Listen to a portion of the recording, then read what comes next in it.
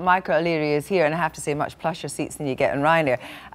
You, first of all, made it your business to really be quite, you know, macho and offensive. That was good for business, wasn't it? I don't think I've ever been macho and offensive, but I've been generating an awful lot of cheap publicity. When you have the lowest fares in Europe, all you need is cheap publicity to persuade people to sell them. I think the piece that was missing from the VT, we've had a fairly minor profit warning this week. The profits this year... We've had 2 profit warnings. You know, but the profits this year will be down by 10%. So instead of making... Shares have halved in value. Yeah, actually, they're up year to date. Instead of us making 570 million quid this year, we'll make more, $500 million. And the reason the profit warning, the good news is, prices are down. The bad news is your shareholders didn't like the lack of customer service, and they didn't like the image that the airline was projecting, and they thought that was potentially and indeed bad for business now. And you're about to take 150 Boeings. I mean, you need to get better. Yeah, absolutely. And we can always improve, but we're going to improve at a time when we're lowering the cost of air travel all over Europe. We have 81 million people. 81 million it's not people. Enough. Of course it's enough. I have one of the highest load factors. 81 million people choose to fly with us every year. A couple of your utterances. What part of no fun, no refund do you not understand? And the macho stuff like free blowjobs in business class, is that the kind of way you should be talking? I think, you know, I was younger then, and you say silly things. Oh, I'm much younger. The German press conference is nearly 10 years old. You learn as you go, as you get older, you mature like a fine wine, but our prices keep going down, which is why actually in last Friday we reported a 6% growth in October traffic, and our load factors are up 1%. But it's not enough. I just want to explain. It is enough. You spoke to the shareholders. Yeah. And I think this is the right quote. And just to correct me if I'm wrong, of course. Never, Kirsty, surely. I am very happy to take the blame or responsibility if we have a macho or abrupt culture. Some of that may well be down to my own personal character deformities. What are your character deformities? I'm somewhat much misunderstood. I think Ryanair has it's not your fault. Of course it's my fault. If there's any problems with a Ryanair service, it's my fault. But I think, you know, we've got... But your character deformities, that's quite an interesting expression. I mean... Yeah.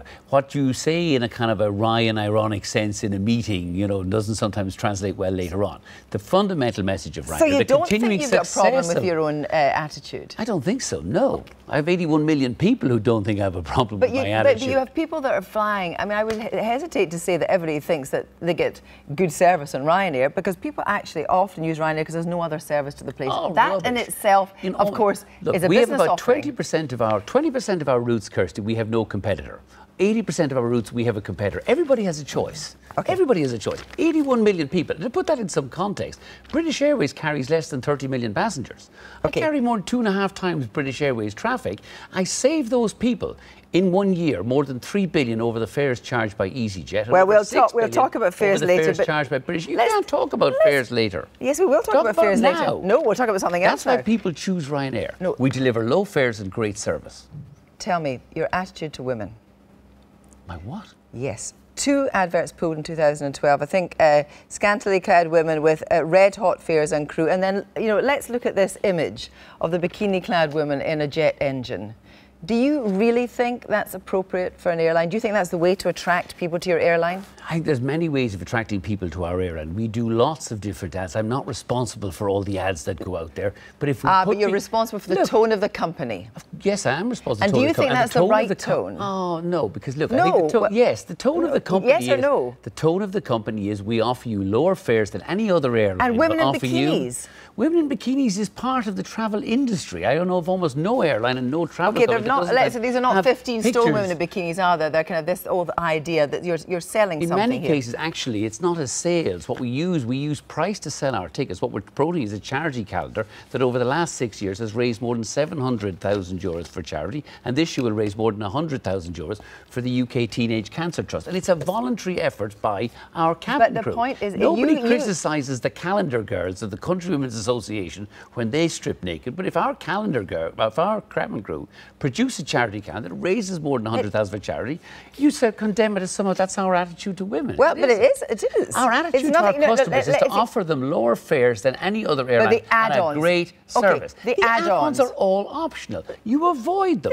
The purpose you have to use a card to actually book, and you have to pay to use the card to book don't. on your airlines. With a debit card, it's free. You have to pay for £15 for every kilo of luggage that is over the weight. In excess, yes. You have to but pay if your wheels are choice. sticking out the plastic. No, you don't. Yes, That's you a do. myth. No, you don't. I have been in a Ryanair queue watching people being turned away and told to put their stuff in the hold. Look, we have policies here that actually say if you charge excess baggage, all the airlines charge for excess baggage. Well, so what's changing then? If you say that you're actually changing the culture, it doesn't mean you want to change anything. We have some things that unnecessarily pee some of our customers off. The free seating, it's changing, it's gone. No, the recapture on the website is gone. Let's be quite clear. When you say free seating, as in the run for the plane, it's gone. But are you going to charge for people to actually have their seat numbers? You will have the option of paying to select your seat, or you have the option of having a seat allocated to you for free. It will be your choice. In all cases with our charges, they are optional. And yet, you know, we tend to sometimes get hit over the head for charges that actually are paid by less than 0.1% of our passengers. So what about not printing your boarding pass? 99.9% of our passengers have never not printed their boarding pass. Okay. The reason for not printing the boarding pass. €60 for not printing your boarding pass. Some poor person forgets to print their boarding pass. Don't or forget, doesn't have a smartphone. Kirsty, look, you agree at the time of booking, you'll check in online. We send you an email 7 days before departure. We send you another email reminder 2 days before departure. We send you a text SMS the day before. But if you still show up without your boarding card. It's interesting because you're making this huge defence at the moment, having already admitted to your shareholders that there is a problem with your attitude. But you seem to have said there's a problem with your attitude there, and then you just went away and crossed your fingers behind your back and said it'll all be okay. Rubbish. Well, one, you weren't at the shareholder meeting. What were you doing? We've announced a series of customer service improvements, which includes removing the things that irritate our customers most.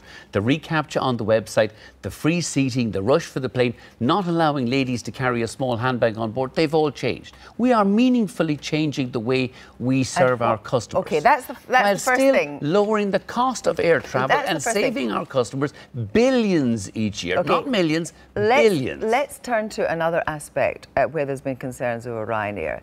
In a dispatches programme, a number of pilots who took part in a survey, 2/3, said that the culture was not one of being happy or able to come forward and report problems and concerns they had over safety.